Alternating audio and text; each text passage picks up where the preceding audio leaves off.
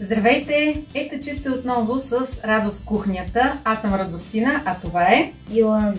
Това е моя племенник, който ми е на гости и решихме да си направим нещо бързо за закуска. Йоанчо ще представи продуктите, които ще ни трябват за днешната ни закуска. Продуктите за рецептата са брашно, 3 яйца, сода, кисело мляко и бучка сирене. Какво трябва да направим с всички тези продукти? Трябва да ги сложим в купичката и след което да ги разбъркаме. Да ги съберем всички заедно и да ги разбъркаме. Хайде тогава да започваме. Първата ни работа е да сложим сода в киселото мляко. Една лъжичка сода сложи в киселото мляко.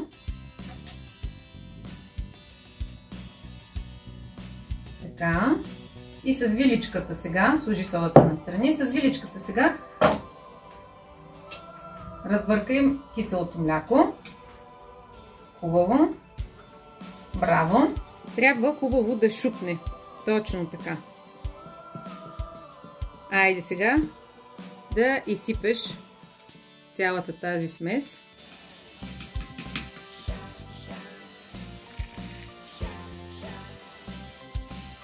Браво! Скъпи приятели, аз забравих да спомена в началото на видеото, че е хубаво предварително да включим фурната да загрява. И другото, което забравих да спомена. Ти помниш ли как се казват тези закуски? Снежинки. Точно така. Сега пристъпваме към следващото. Трябва да натрошим около 300 грама сирене. Я да видим дали Йоан ще се справи да го натроши сам.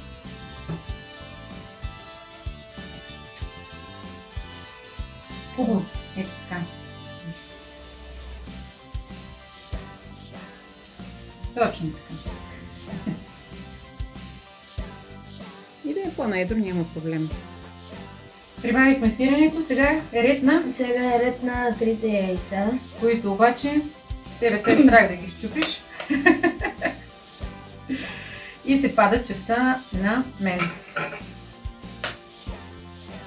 Скъпи приятели, ако сме ви заинтригували с тази рецепта, Йоанчо и аз, може да сложите едно палче нагоре, да ни подкрепите, да напишете в коментарите вашите мнения, дали ви харесва тази наша идея за бърза закуска.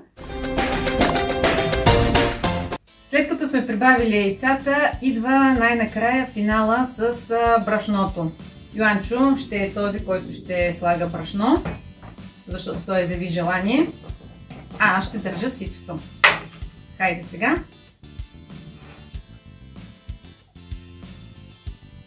Слагай смело. Точно така. Слагате брашно, колкото поеме цялата тази консистенция и трябва да стане толкова гъсто, че да може да го вземете с лъжица и да го изсипете. Точно така. Искаш ли да помагам? Не. Добре. Как е според теб като гъстота? По принцип добре, ама трябва още малко брашно. Добре, хайде тогава да сложим още малко брашно. Скъпи приятели, това нещо може, ако желаете, да го бъркате и с миксер или с робот, но Йоанчо ви изяви желание да бърка на ръка, иначе бях приготвила и миксера. Той винаги, когато правим закуска, когато сме всички заедно, много ми помага и отдавна изявява желание да сготвим нещо заедно. Това е една от любимите ни закуски. Чакай малко, може би вече е достатъчно това. Които стават бързо, лесно и са много вкусни. Тренирай! Сега вече като гъстота е по-добре. Да, точно така. Ето това е гъстотата на тестото, която трябва да се получи. Време е да слагаме нашите снежинки в тавичката за печене.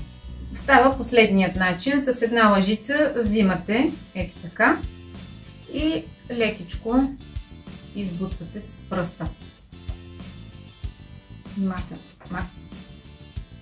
Малко настрани. Точно така.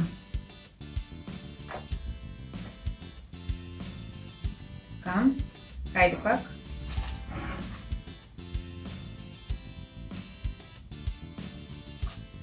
Аз ще го доправя. Изсипвай го смело. Браво! Точно така. Добре, айде слагай тук.